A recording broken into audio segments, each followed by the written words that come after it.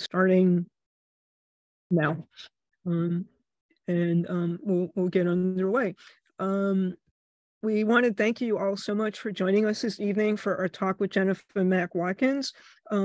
If you visit our YouTube channel, you can see an earlier talk we did with Jennifer as part of our Black Women of Print series of talks while we were closed due to COVID. This is our third talk of the year. We do have others planned, so please visit our website at manhattangraphiccenter.org to learn more. While you're there, you'll be able to sign up for our mailing list and see our other events and course offerings. We just rolled out our summer classes. You can also follow us on Instagram, Twitter, and Facebook to keep up to date. If you're not familiar with our organization, Manhattan Graphic Center is a community print shop that supports the learning and practice of fine art printmaking. We provide an affordable, inclusive, professional studio and exhibition space. Plus, we offer classes and other public programs, including artist talks like this one, and also scholarships. Manhattan Graphic Center would like to thank the New York City Department of Cultural Affairs, the New York State Council on the Arts, the Sherman Foundation, the Pierre and Tana Matisse Foundation, our members, and our other donors and friends, all who make our artist talks and other programming possible. My name is Robin Sharon, and I'm joined by my colleagues Kay Sarantonio and Aneta Cardona. We're all part of our Manhattan Graphic Center four-person management team, and we're very excited to welcome Jennifer to our Artist Talk series. We'll do a Q&A at the end of Jennifer's presentation. So if you have any questions, please leave them in the chat that you see located at the bottom of your screen.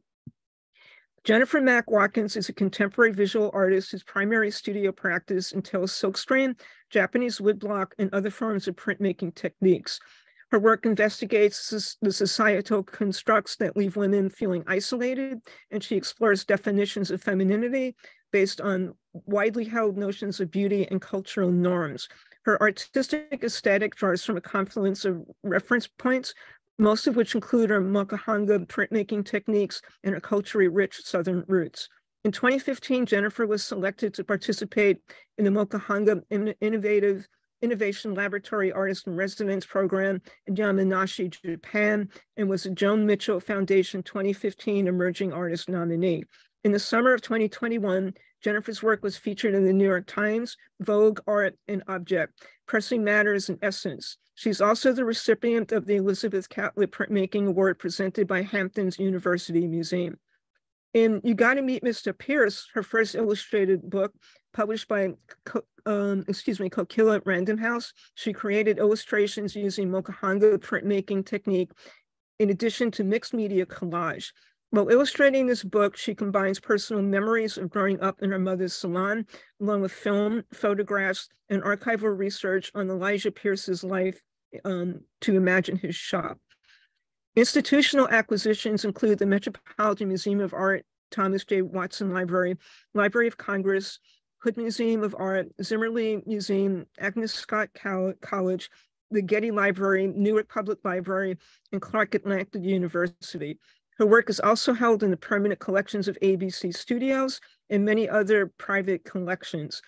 Jennifer has presented her work in the Rush Arts Gallery 20th Anniversary Exhibition and Print Portfolio that was exhibited in New York City and at the museum, at Miami Scope and Prism Art Fairs. Jennifer is a native of Charleston, South Carolina, and currently lives and works in both New Jersey and Georgia. Jennifer holds a BA in Studio Arts from Morris Brown College, an MAT from Tufts University, and an MFA in Printmaking from Pratt Institute. Jennifer is currently exhibiting at the Zimmerli Museum on the campus of Rutgers University, New Brunswick, New Jersey. She also has an upcoming exhibit at Sulphur Studios in Savannah, Georgia. And we'll be putting links in the chat later so you can check these out. And now I will hand things over to Jennifer.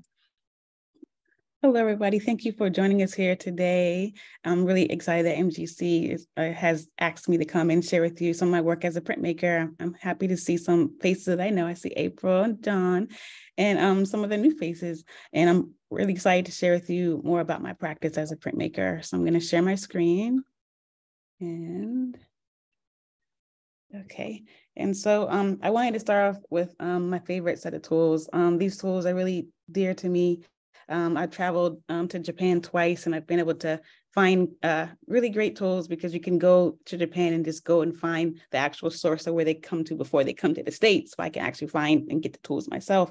And so these are some of my favorite tools that I've gathered from Japan. But then I also want to try to go right into like showing how I'm also interested in Mokuhanga. And I've been doing this since about 2012 with my instructor, who is here, April Vollmer, who is here. And so she taught me Mokuhanga. But then from there, I was able to take my my style and my techniques that I have learned along the way of my study and apply it to other forms of printmaking, which include color lithographs, risographs, and silkscreens. And so I really like going back and forth between printmaking mediums. I don't want to be confined to like only doing one technique, because I like to be able to choose based on what I'm trying to say, what I'm trying to share. The space that sometimes I work on book projects. So sometimes I have to be able to think, okay, well, how can I translate, my prints into risograph? Well, a way that I did that, as you can see in this slide, I did a collage first. And then from there, I was able to translate that to risograph. And the risograph is kind of like the bluish and purplish kind of color on the bottom right. And so I translated from collage into risograph by doing a book project that I did with some artists in Newark.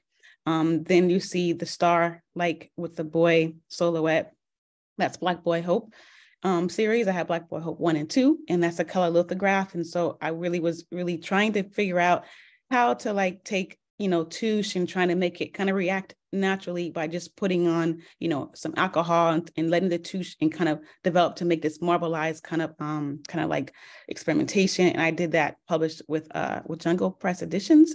And then I have these dolls, which I'm going to be displaying, which is part of the exhibition called Children of the Sun.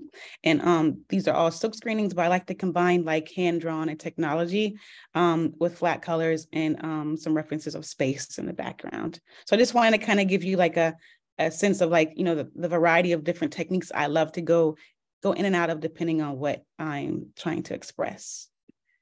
But then I want to come here. So I feel like these are like, this is the book, and this is like Hokusai, not just any book, Hokusai's drawings from 1818.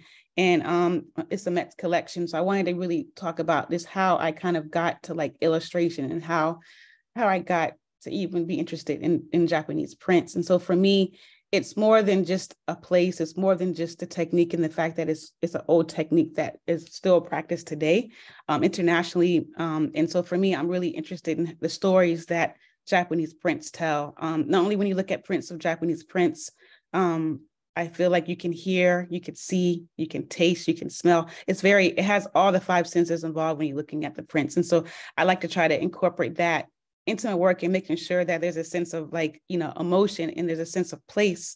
And so I try to put that in my own work. And so I'm very much influenced by just aesthetically how it makes me feel as an artist. And also being the fact that, there's texture and there's mark making. And that's the same thing in any printmaking, but Japanese printmaking is very, very detailed, and it allows you to really be able to like focus in and what's going on in the narrative, and think about what in time and place and why this print was created. And so I want to go ahead and show you some of the tools that is used to make Mokuhanga. And so in my case, I like to use between gouache and watercolor. And then you have your brushes that you use to apply to the surface that is wet. And then you also have your Kento registration, which helps you to make sure that the paper is put in place every time, the same place every time, to make sure that your colors are lined up. And then I also want to think about, okay, well, how did I learn this? And so I found a bunch of pictures from a lot of times that I think I even found my first print that I ever made was called Sweep This. I made in 2012 in April's class. And I took April Vollmer's class at Lower East Side Print Shop 6 times. Each class was 6 weeks. Each class happened after work between 6 and 9 on Thursdays, every Thursday.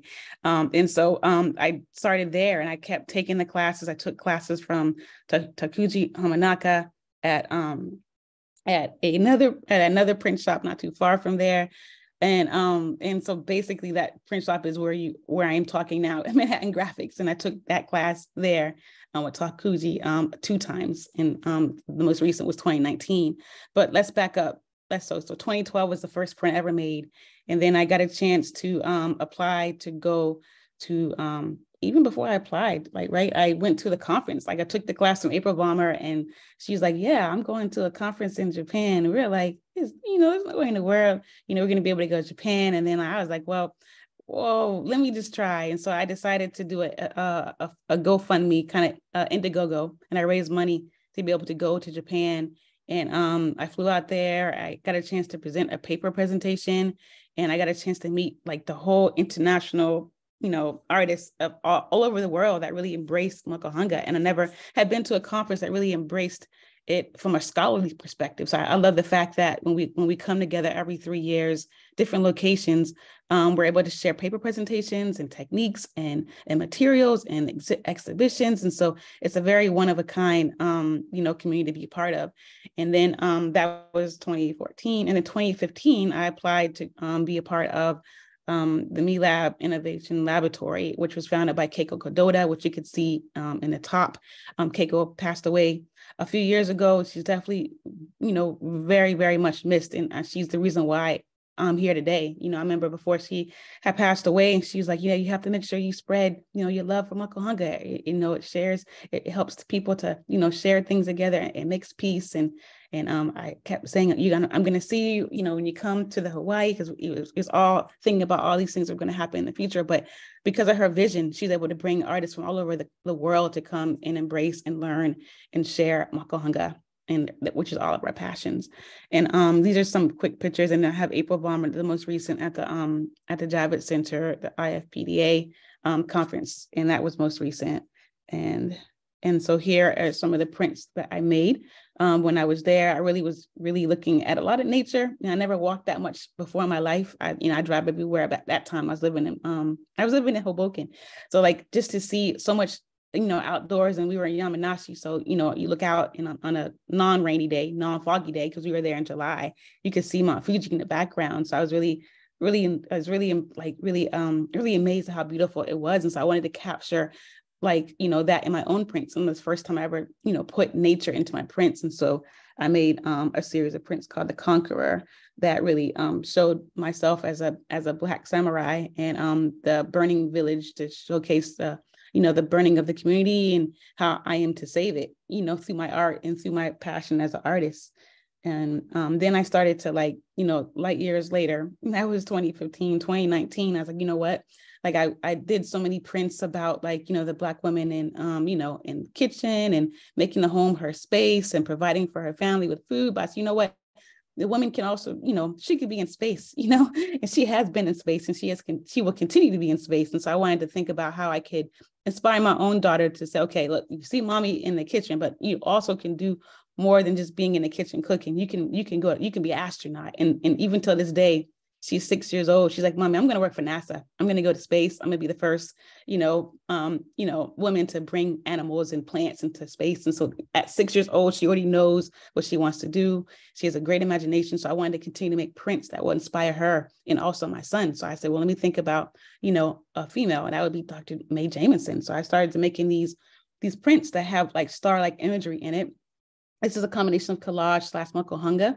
And it's called Take a Look on the Universe is Yours. And I got the title from the 1980-ish TV show called Reading Rainbow, which everyone should know, LeVar Burton. And I think even the lyrics, I took the title from the lyric, and I made it part of this Mokuhanga mixed media print. And so I continued to kind of stay in space after that.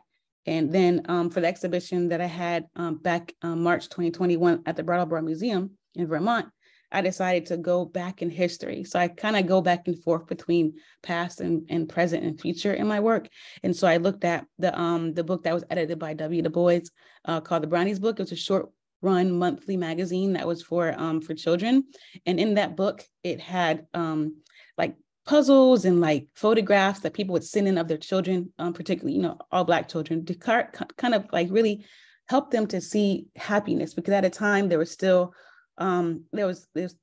continued to be a lot of unrest and not equal treatment of African Americans, and also murders and killings of African Americans. But he wanted to have a space that can also educate them about social things that were happening in the world, but also provide a place for them to be able to take their imagination, to be happy and to be free and to celebrate them as children. And so it was called the Brownies book. And so I looked at that. At that time, I was looking for a way to connect with Daisy Turner, who was a local oralist of that area. She was from Grafton, Vermont. I got a chance to visit the space for real. And it was amazing because they were able to save her homestead that her dad made. And so I wanted to make sure that I had a connection to Black history. So I looked up, Black history Vermont. And then Daisy Turner's name kept coming up. I said, wow, she must be very important. So I decided to go and research more about her life. And then I found out that I was really, really interested in okay, well, what was it to be a child, in 1890s? What would it be like to be a child in 1920s? And think about all the different ways of what does it mean? And how does that dynamic change from year to year, and what our country and the world has been going through. And so in this book, I really looked at, okay, well, how are children represented, and in this book, families would send off their best photographs of their children dressed up. And I wanted that to be the same way, okay, I want dolls to be dressed up in the museum, but not just any dolls, but the doll story goes back to Daisy Turner, because she was able to, think about what things that she thought was unequally fair during that time. And then also I kind of went back and forth between the history of Daisy Turner and her connection to being a child. And then I also talked about, I also looked at the work that was in the Brownies book. So I'm showing you some images of what you might have seen in the issue in 1920. And so here are the dolls. And so the dolls come into play because I started to think about the story that Daisy Turner told. And there's an oral story that you can find online of her telling the story about a doll that was given to her. And the teacher wanted her to say a poem. Daisy wanted to do something different, and she gave it a resilient poem that she recited, and she recited till she was almost 100 years old. And so I wanted to take that doll and give it a resilient, look, I'm here, I'm in this space, and in the space around it, the stars represent the future, but it's also representing the past. And so so you can see in this exhibition that I had, and that I will be showing again in Savannah, it's a number of dolls, and the dolls are all differently dressed in different time period clothes. And I also did a collage piece that I cut out the dolls and put two dolls in space. I said, why can't dolls be in space and combine the past and present together? And this is what the exhibition looked like. And I had a picture of Daisy Turner right when you walked into the exhibition.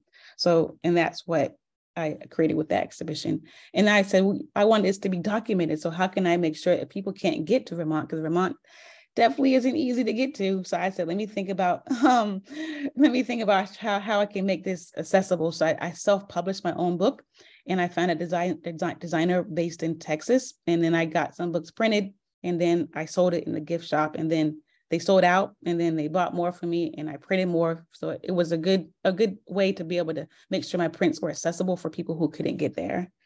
And then my books sold. And then I said, well, what about trying to think about how can I showcase my work as an artist, and how can I, not only see myself as using my art as a way to preserve, my legacy. A book is a way, but also being able to get my work into something like the Library of Congress. So this is something that can be pulled, and it could be looked upon even when I'm not here on this earth, but my children can go there and see, my work in the Library of Congress. So they have about 3 prints there, and currently that can be seen by anyone. And then also I thought about, okay, well, it's important to be able to work collectively. So I was a founding member of the Black Women in Print. And during that time, we made a collaborative portfolio, and that collaborative portfolio ended up getting into the Metropolitan Museum. And during that time, we were given each a Black woman printmaker to be inspired by. I chose Betty Saar. I really was inspired by her sense of being able to take mixed media and combine it with imagery, and also, her way to understand the importance of, seeing the future, but also seeing herself as a female and as a mother and as an artist. And I wanted that to kind of go in with the work that I made, and I titled it Future Undetermined. Future Undetermined, because at that time I was pregnant with my son, and it was a lot of unrest in 2019. A lot was happening, and it still continues to happen today. But I wanted to find a way to be able to, mark this time, and how I was feeling at the time. And so I made up something that reminded me of, babies falling. And I feel like, okay, how can we catch and save the babies? And I added in some Latin and some dictionary definitions of dignity, which you can see in the background, and some target to show that, children, and specifically Black children, are targets. And so I wanted to also say, okay, this is my reference to, the social problem that's happening here every day, and I also have some math equations. So I think the most important thing is to have education, to be able to educate yourself. And this is a way to determine your future and how you can, navigate the world. And so that's why I made this print called Future Undetermined. And I decided to take the Mokuhanga, take Mokuhanga technique, and then combine that to make that the key block. And then that became the silkscreen. So I combined silkscreening and Mokuhanga together to make the print that is at the Met. And then from there, you can see installation shots of the Museum of Fine Arts. They also have one of the prints there too. They have the whole collection. And then the Metropolitan Museum of Art. And so the thing with the portfolio, that all the works that are on display, if they were to be displayed, they were displayed all together, not separate. And that's what makes it a powerful way to be able to work together collectively. These are the two prints that I made with Jungle Press. And so I think collective work is really important. And I continuously do it over and over in my work, because it's the only way to be able to, get yourself out there, and also to be able to use each other's resources and strengths. And so this is a color lithograph that is Black Boy Hope 1 and 2. And you can see that I'm really interested in, the experimentation and then like the drawings. I had fun experimenting, and also I had fun to draw and define what I thought Black Boy Hope would look like to me. And we published another one again, Jungle Press Editions. Andrew Mockler is awesome. This is Space Boy and Space Girl. And I thought, I wanted to make sure that my son and daughter knew that, you both can go to space together, in your mind or for real.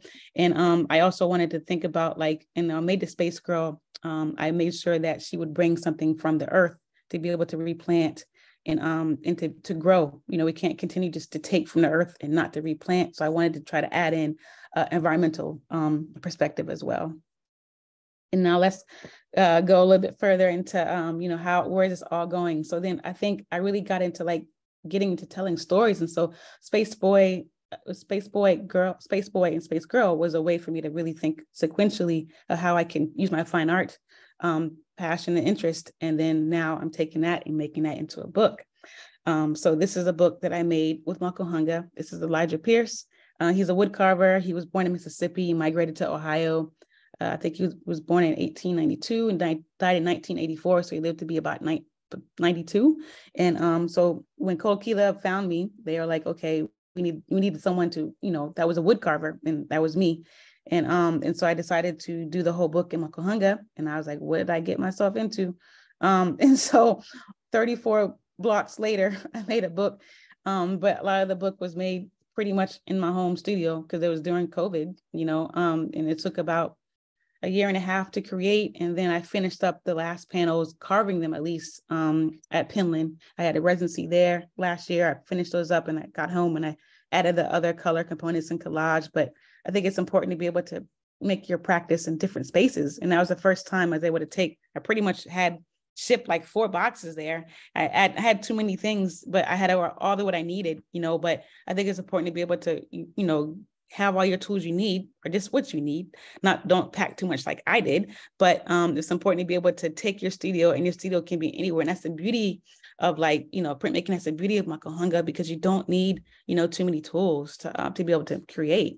And I think residencies can be a sense of place that I can be able to make my work and not have to worry about who has snacks or is dinner made. I ate, I don't know what I ate, but I don't worry about myself on my residency. When I'm home, I'm trying to juggle between, taking care of the children, my husband, my family, and making art. And when I was away for 2 weeks, Penland allowed me to be able to finish up my last panels for the book. And so this is what the book looks like. And so this is called You Gotta Meet Mr. Pierce. And it's written by Jaquila Mullensley and Camilla Van Leet. And I illustrated this, and this is my first illustrated book.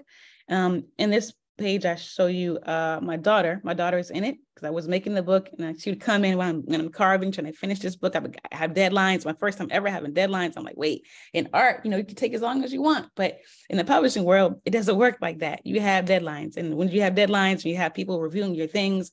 They can make edits and say, change this, change that. And so the whole process for me was like, whoa, this is a whole nother process. And so as I'm making the book, my daughter's like, well, where am I? And mind you, it's a barbershop. And I grew up in a salon, and my mom had a barbershop built on the back for my brother because he was a barber. I'd never really go on the backside because, you don't want to, there's a bunch of men just sitting in there. And so you would stay on the salon side. My mom, I'd go there to tell him, my brother, yo, you have a phone call, and I go back on the other side, or I give him some towels or something like that. But I was like, you're right. You're asking me, where are you? And I was like, well, this is modern day times. So why can't you be on the barbershop side? So I made my daughter in the book as a twin. I have one, but her personality is like a twin. So I put two of her in this book, and she's in there. And then I also have some interpretation of what Elijah Pierce's work would look like. And also you can see some texture of the chair because, it's leather. So I really wanted to kind of capture what the Black barbershop will look like. Sorry, just stopping.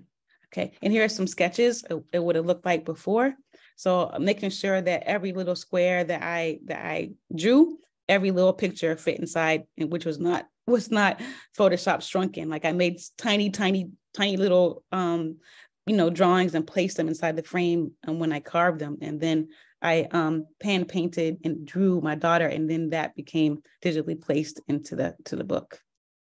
So this could all be seen if you're in the area of New Brunswick on the campus of Rutgers, the Assembly Museum. The whole entire book, is there. The original art, everything that I'm showing you, I have a few sketches there.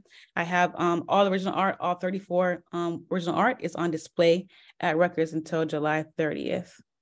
And here's an example of what the installation looks like. And it's just a beautiful exhibition that I haven't seen yet. I'll be coming up there next week. So if you're in town, I'll be talking at an art talk with Jeffrey Wolf, who's a filmmaker who gave me a lot of artifacts and a lot of videos and film to inspire my book. So we'll be having a conversation next week and I think Kay and MGC will be putting that in the link about that event.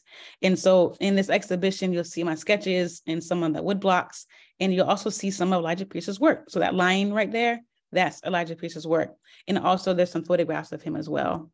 And here is another installation shot. I wanted to make sure everyone knew that this is Mr. Pierce, who you have to meet. And so I think wherever I do an exhibition that is inspired by someone historically, I always want to make sure that's my trademark of having a photograph of seeing the artist, at work or that person who I'm inspired by. Because I think when I went to MoMA, when I always go to MoMA, you see big old stretches of people of artists in their spaces. And I wanted to have that same feel when I helped to curate this show as well. And then here, fast forwarding more, it's so much to share, right? So now, I'm going from printmaker to I'm publishing, I'm doing collaboration with other artists. And this is my first book tour. So I'm like, yes, this is amazing. People come and I'm signing books, and people are buying 10 books. And my friends from Atlanta are coming representing with their own children. And I'm seeing my professor. You can see him on the far right, Mr. Hickey with the gray sweater, and Tina Dunkley. Those two are really important because when I was taking classes at Morris Brown in the AUC, which is Atlanta University Center, I went to historically Black college university. Mr. Hickey was my first printmaking teacher that I ever had, and only because it's so small that, that one teacher teaches all the sections, and it wasn't it was thriving with people in it. So I took every section that they had, even if it was just me. I got to a point where they had independent studies and I was the only person independently studying, but I didn't care because I had one-on-one instruction. So I learned a lot of techniques from him as far as carving, and he introduced me to some Black printmakers that still inspire me today. And then I got a chance to also do some virtual talks, and you could see Chiquita and Carmela in Ohio. That was in Ohio. I wasn't even there, but we did a virtual talk. The library had a big screen, so it was like I was there. So I've been able to present my information virtually, in person, book signings. Just recently I did a demonstration printmaking demonstration at a bookstore in Savannah. So I've been able to vary my different ways of how I share my information. And I find that even though I've shown my work in places like the Met and the Boston, the museum in Boston, and in galleries and different spaces, but there's nothing like being able to interact with the community and be able to share, your passion for printmaking and being able to see the reaction, right away. And I feel like when I see these pictures like this and like having all these children around me, like I did 2 hours and I saw like 200 kids, like it's like even the average, art show, you might see 50, 40 people, but it's at one time. So like the book publishing world, when you're signing books and you're illustrating, it's like impactful because you get those numbers right away. And this is like, I might have been like, are they first grade? That might be like first grade, but it was a lot of kids. And I really enjoyed being able to show them the woodblock. They touched it. They wanted the books, but I didn't have enough to give out to everybody, but it was just a great experience. And I feel like this is just like kind of where I wanted to be. And the school is very important because this is where I started teaching. So when I was an art teacher, K through 12 for about 15 years. And this is the very first teaching job I had in Atlanta at Charles R. Drew Charter School. So it's very memorable for me to be able to go back to a school where I started. And today I wanted to show you my posters for my upcoming exhibition, Children of the Sun in Orbit, as a continuation of the exhibition I showed in Vermont with a few new pieces. And I'm showing that at Sulfur Studio. It's upcoming on Friday. And I'm going to have an artist talk May 27th. I'm going to have a book reading for the kids. I have to always include the kids because I think it's important for them to be able to interact with fine art. And also, I can read a book to them. I can sign the books. And the Sulfur Studio, the gallery, is also going to be selling the book as well. So they have the chance to be able to see the work and to be able to take the work home with them in a book form. Or maybe they want to purchase, I'm not sure. But then I also wanted to show that I'm adding a component to it that I didn't have in Vermont. So I taught filmmaking for about 5 years at this private school before I moved down to Savannah. So I said, why not make my own film? So I used some stock videos and I found the perfect videos of African-American female in space. I put that in sequential order in Premiere. And I worked with Will Penny, who was a many contemporary artist, and he's also a SCAD faculty. And we put 2 projectors together to make it seamlessly fit together to take up the whole wall space. And so I used the song Lift Me Up by Rihanna, look it up. And I put that as the background soundtrack with some stars and moons and some other little surprises. So if you're in the area of Savannah, check it out. But this is an addition that I added to the dolls as well. I'm also going to be trying something different. I'm going to be doing open studios. I never really opened my studio up to like public, like as a public event. So I'm going to have open studios where people can come and I'll do a short talk for them around the exhibition. And then my studio is upstairs. So it's perfect that the gallery is downstairs and my studio is upstairs. So I'm doing about 4 sessions of those on Sundays. And then there's some information if you want to find out more about my upcoming events. Contact me for any bookings, any purchases, all that can be done through the website. So if you have any questions, feel free to put in the chat. I'm looking forward to hearing from you with the Q&A and take it from here. I think either Kay or Robin, I'm not sure. Well, thank you so much, Jennifer, for sharing your work with us. It was really wonderful to see what you've been working on and to learn about your process and also just more about the context to the work. And also it was great to hear about your book, You Gotta Meet Mr. Pierce. I love that photo of all those little kids sitting around with the book. Anyway, your work's really beautiful. So we can start taking questions. So if you have any, please put them in the chat. Or if you prefer, turn off can I turn on my mic? Yeah. I was going to say, if you prefer, you can. We can try to have a conversation. We could sort of do like a hybrid. If anybody has any questions, put it in the chat. But yeah, if you want to ask a question, you can unmute and go for it. I was wondering, you said you're going to be in New Jersey at Rutgers next week. What's that event? So basically, I'm gonna be there talking about my process of putting together the book, and then my research that I used to create the book with Jeffrey Wolf, who is a filmmaker. And so he'll be there. We'll be in conversation. And because Jeffrey knew Elijah Pierce because he did the film about him. And he took tons of photographs. He had some of his own work from him. And he developed a relationship with Elijah before he passed away. So that's the connection between Elijah Pierce and the book. He helped you with the book. And now you're having a joint exhibition there? Yeah, it's a joint. Most everything there is mine, except for like 3 works by Elijah, and then I think Jeffrey let us loan us the 3. He had 3 works by Elijah, and then he had 4 photographs of Elijah. He took of Elijah, so it was like a combination, together. But and he helped you with the film, the background for. I didn't do the film. He made the film in 1974. I wasn't even born, but I found but I found the footage when I was researching Elijah Pierce, because I didn't know who he was. I had no idea. I was like, who? I was like, are you sure we need to do this? A lot more people know now that you've published this book. I know. And like, I didn't, now they're ahead of the game, because in the beginning I didn't know who he was, but because of his film he made in 1974 and the photographs and things, he documented like a humongous archive of like his notes and his receipts when he sold things, and like letters. Like he's able to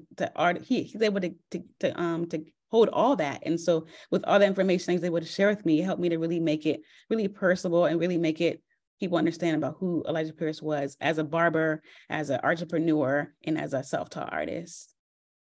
So it should be a lot of fun to talk to him within person. I never met him before, because I talked to him. I've researched him like I researched you. Okay. And, so the research was all online. Online, because I was doing COVID, and I emailed him. Great and to have a project during COVID. Very COVID, and so I emailed him. He responded back, and then that's how we started talking on Zoom and through the phone. So that's how the book came into play. That's amazing. That's great. So we have some questions in chat that I want to get to. One is from Ruth Moskovich, and she's saying, I'm not familiar with the term Mokuhanga. Can you explain? Yeah, so Mokuhanga, you have wood in block, right? And so basically you're printing with wood, and it's a block form. And then you have paper that is usually, it could be wet or dry, and you're using anything from sumi ink, rice paste, gouache, dry pigments. You can make your own pigments. You can do pigment dispersions. You can do watercolor, out the tube. There's different ways how you can do it. But now these days, internationally, people have been able to use different types of techniques. There are artists today who use oil-based ink, and they might carve, Mokuhanga way, but they might print it, with a press, or some people might use a 3D printer, and so I feel like it's important to know, that Mokuhanga has definitely advanced, but then you can also do it traditionally as well with those materials. The word itself is a Japanese word. Oh, yeah, definitely Japanese word, Mokuhanga, yes. But it means woodcut in Japanese. Woodcut, yes. Okay. So now, can I just follow up? So I took Takuji's Japanese woodcut class at Manhattan Graphics. So is that the same thing that you're talking about, or are we talking about a different technique, and I'm just not seeing what's different? That's what you took. Okay. Thank you. Yes, I took it from Takuji, and I took it from April as well. Right, and April has taught for us as well at Manhattan Graphics. Yeah. And it's getting better known, this technique, because of those little classes and because of the programs Jennifer was involved with in Japan. So it's better known now than it used to be. Great. That's great. Thank you. Let's see. So we have a question from Fred Mershima. What was the process? What was the process of starting your print group? Did you ask friends you knew, or did you post a call for other printmakers who were Black women? It started off with Tanikia Word, and so she found us. So I feel like on social media, it's important to be able to promote who you are as an artist. And then from there, the community becomes, even more expansive, because you have the social media to be able to advertise yourself. And then you start to follow people who are, doing things that you're interested in, or you find a connection to. And so I was invited by Tanikia Ward, and it was her vision to be able to start this group to support Black women printmakers. Okay. And then we have a comment and question from Maggie Black. She's saying, wonderful to see your work. Thank you. At which Rutgers campus is the show? But actually, I can answer that because I know it's the Zimmerly Museums in New Brunswick, New Jersey. So, yeah. Does anybody else want to ask Jennifer a question?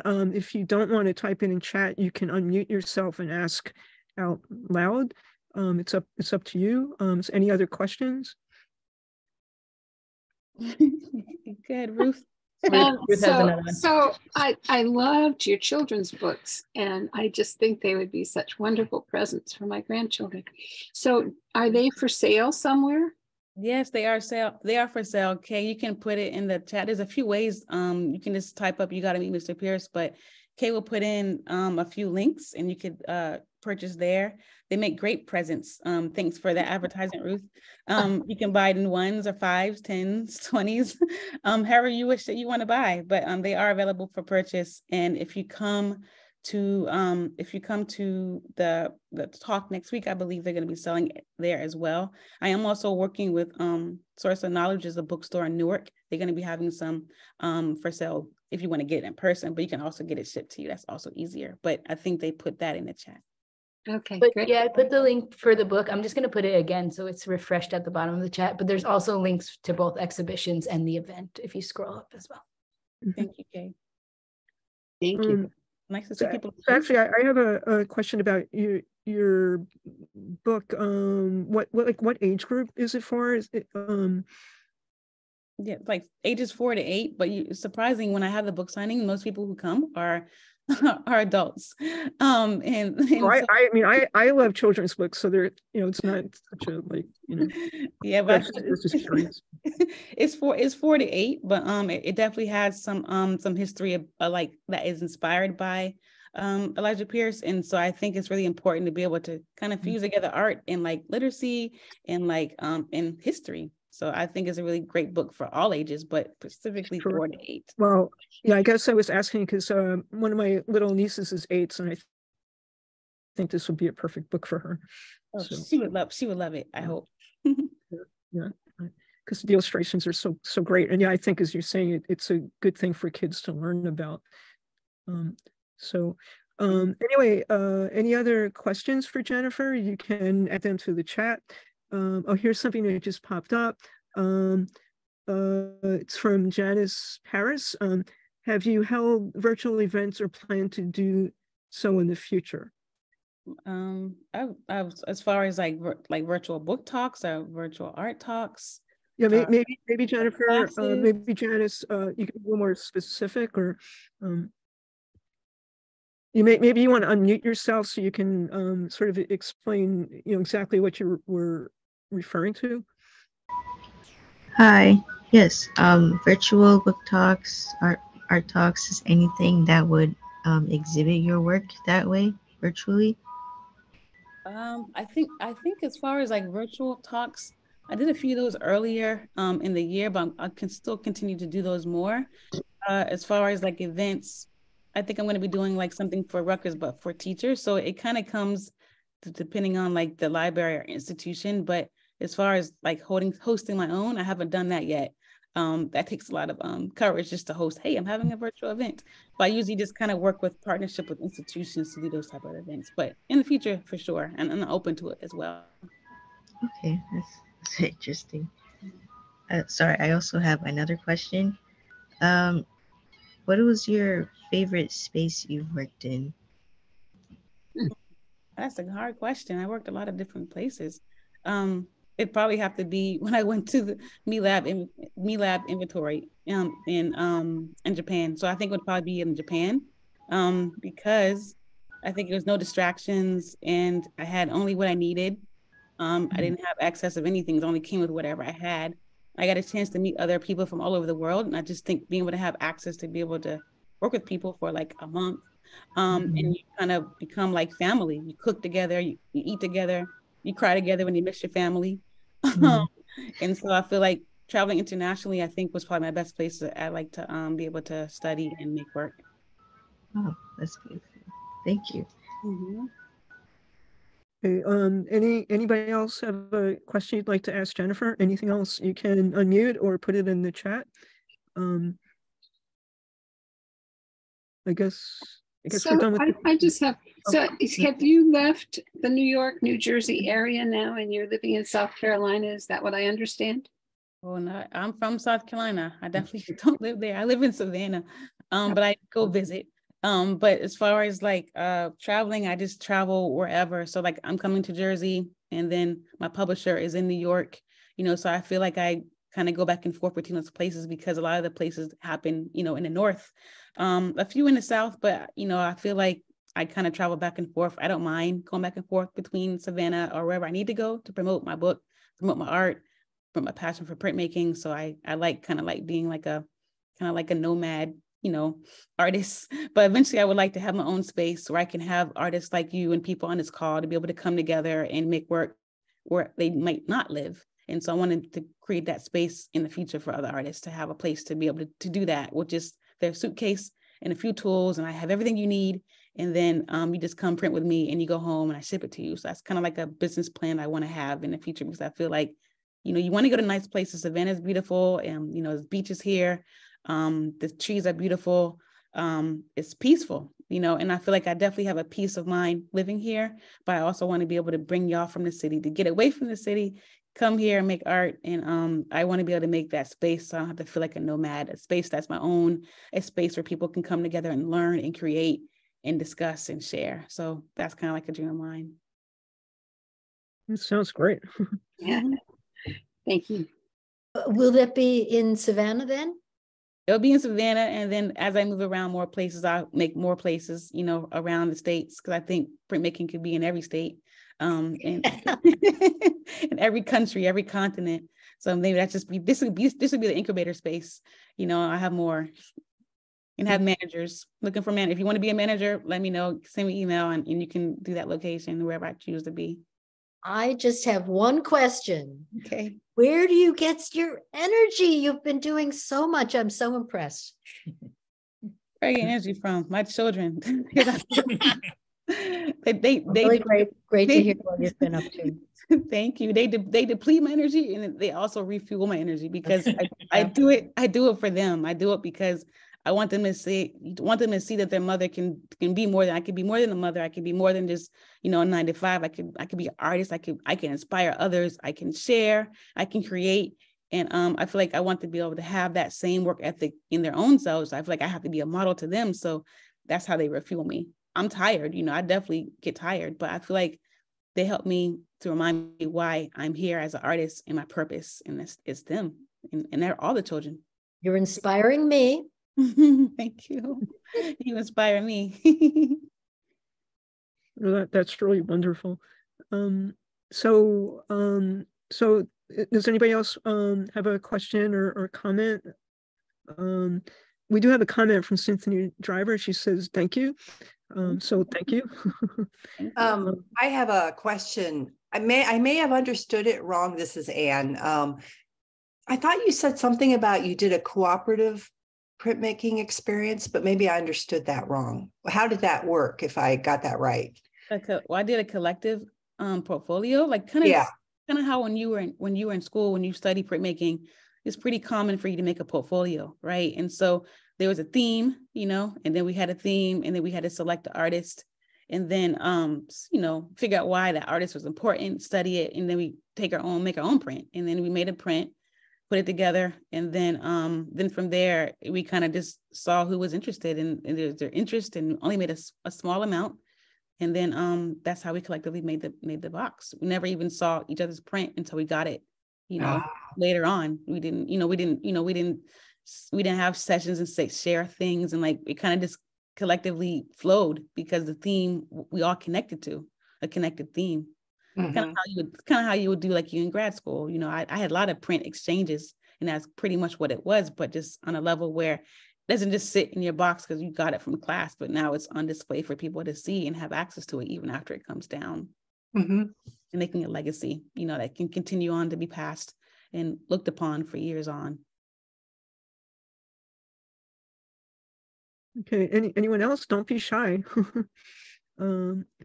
If you have a question, you can just unmute and ask it or put it in the chat. So I guess no more questions. Okay. Well, in that case, I have to thank you so much, Jennifer. This was really a great talk. It's really inspiring. I also want to say thanks to everyone who joined us this evening. Just as a reminder, please visit our website at manhattangraphiccenter.org.